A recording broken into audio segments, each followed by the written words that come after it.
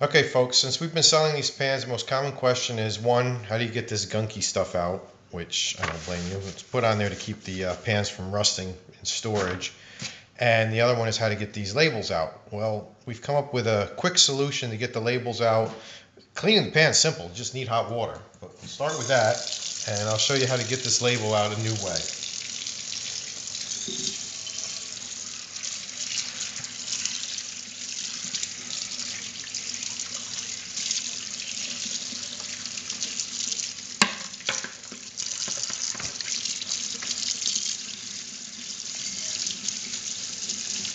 A little bit of elbow grease and a little bit of soap, and that oil comes right out. It's just a natural nut oil. Of what type, I'm not sure. You want to get it out of there.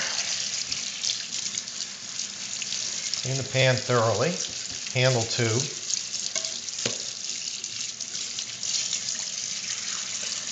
Alright, that's good enough for our demonstration. Then you dry your pan off again.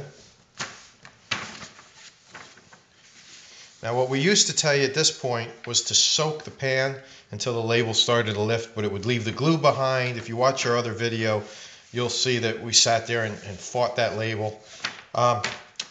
This new trick, you're going to love it because it's quick and easy. You grab a teaspoon, and you come on over here to the stove. Turn your stovetop on high.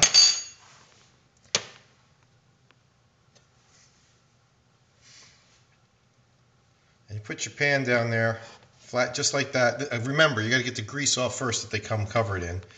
Count to about 5 or 6. Don't let the label blister. And see if you can pick at the edge a little bit. Nope, not yet. Put it back on there for another 5 or 6. You can see the edges of the label are wet from us washing it just now. As they start to dry, you'll know that's about the time you want to take it back off the heat. Try that again. Nope, not yet. Just keep doing this. You don't want to overheat it. It's better you keep trying. You don't want to do this with your fingernail either because that pan is getting hot. All right, once you get it started,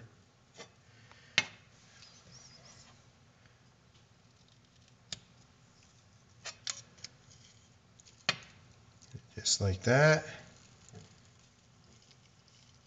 And there you go. Label and glue off in one piece. Now you just take this back in, scrub it again, and you're good to go.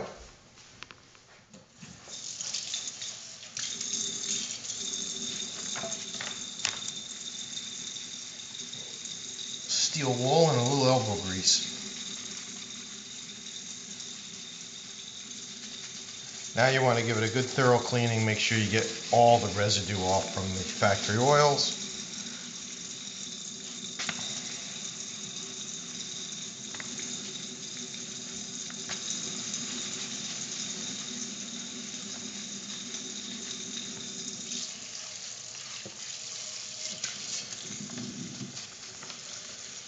And no, I don't normally wash things on the counter.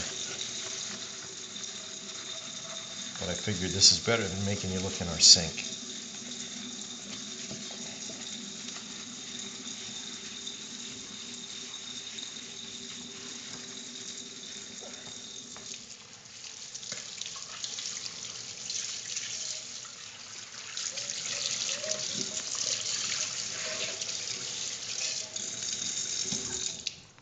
And there you go, labels off. That certainly beats the old-fashioned way that we were doing it before. And now if you'll watch our other video, you'll see exactly how to season the pan. Thank you much.